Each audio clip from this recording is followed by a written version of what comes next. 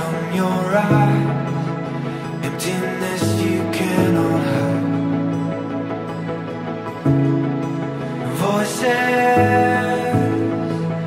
said we can cross a valley in between us.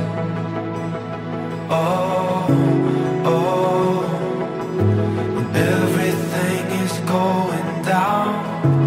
Oh, oh, oh my dear, please hear me now. Oh, when everything is going down.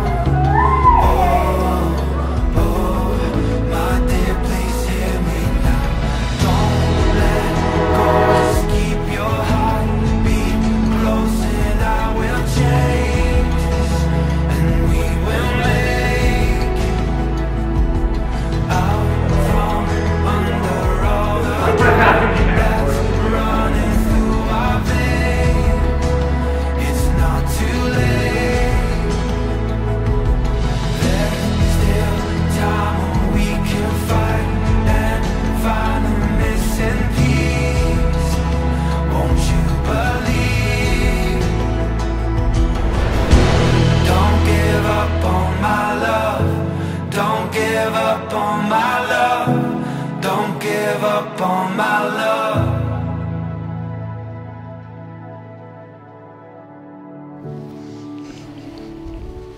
Babe. You look so good. You look so good. No kissing. I know. It's hard. Peyton, Pepe, Petoskey, Sugarbutt, and on, you know, all the random names that I've come up with over the years. To start, in Proverbs it says, "He who finds a wife finds what is good and receives favor from the Lord." And truer words have never been spoken. I've been truly blessed by everything about you. Whether it is your kindness that knows no bounds, your faith, which is ever growing and challenging me to be a godly leader, your generosity that will continue to push our home to serve God's kingdom, your caring nature that will always put others first and strives to serve, your humor, which always makes life so much fun, and last but certainly not least, your capacity for love. You take the time to let others know the way that Christ loved you first.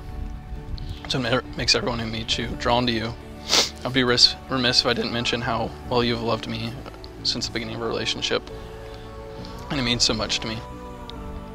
I promise to love you in the good times and bad. I promise to be a godly leader. I promise to put you first.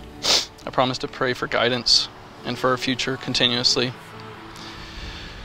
My prayer is that throughout our marriage we will remember the verse in Ecclesiastes, "The one may be overpowered, two can defend themselves, and a cord of 3 strands is not easily broken." I pray we will keep God at the center of our marriage, and neither one of us is perfect, and we will grow through seasons of feast and famine, but with God at the center, we will get through it all. I love you, Peyton, more than you will ever know. You're my best friend, and I promise to love you for the rest of my life, and to always be your goofball.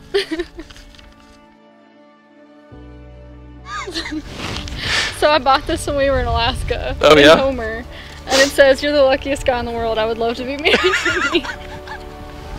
And then on the inside it says, "That's all," but that's obviously not all. Ben, I knew there was something special about you before we had even met, because you somehow managed to win over John Serafini in the span of 2 days. I have found a man who makes me laugh. I have found a man who makes the small things like going to the grocery, driving in the car and singing in the most absurd voices, or cooking dinner.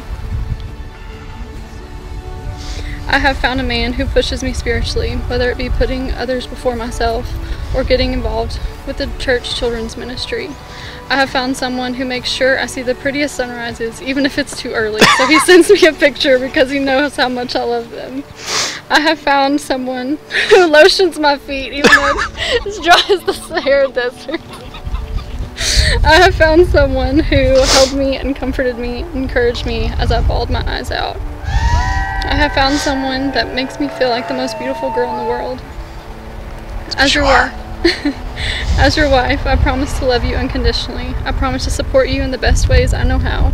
I promise to always encourage you no matter how hard you are on yourself. I promise to push you spiritually. I promise to always be your best friend. Oh, and I can't forget that I also promise to make you biscuits and doodles gravy.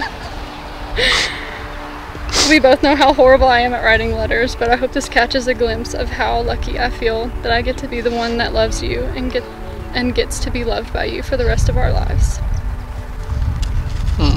Babe. I'm shaking. I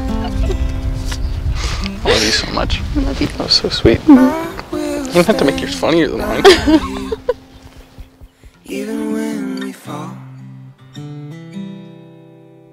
I will be the rock that holds you up and lifts you high so you stand tall. I won't let you go. No one can take your place. Oh, a couple fights and lonely nights don't make it right to let it go to waste. May the Lord provide to you all the love and happiness the world has to offer, and above all else, give you His great peace. It is with great pleasure I now pronounce you husband and wife. Ben, you may kiss your bride.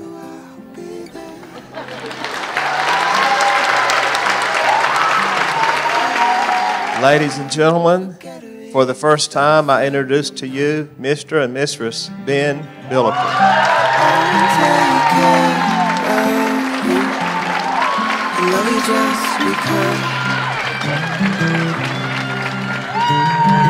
You and I are better than forever. Nothing can stop